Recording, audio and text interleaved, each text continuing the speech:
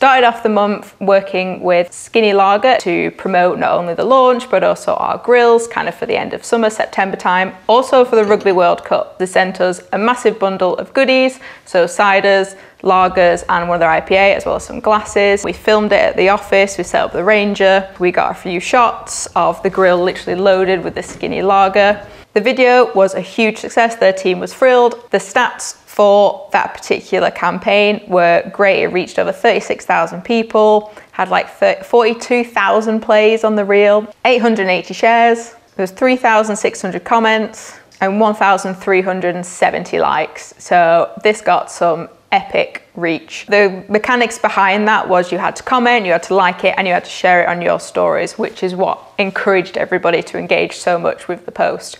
We were thrilled with it, Skinny was thrilled with it, lots of people were talking about the brand that weekend, and it tied in perfectly with the Rugby World Cup.